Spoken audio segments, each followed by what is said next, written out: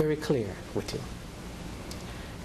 For 16 years, I have done all that I can do to uphold the laws of Belize to the best of my knowledge, to the best of my skill, to the best of my ability.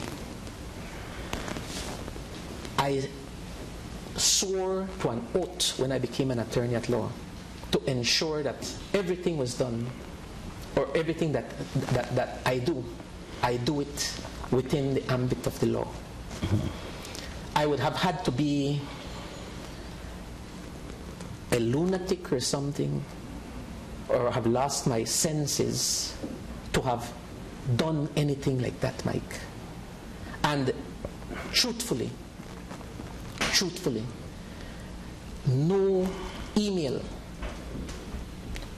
has been sent from, as is alleged, from my office in relation to that. In fact, as of these last few days, I have been reliably informed that it appears as if my email, my office email, general office email address may have been compromised, right?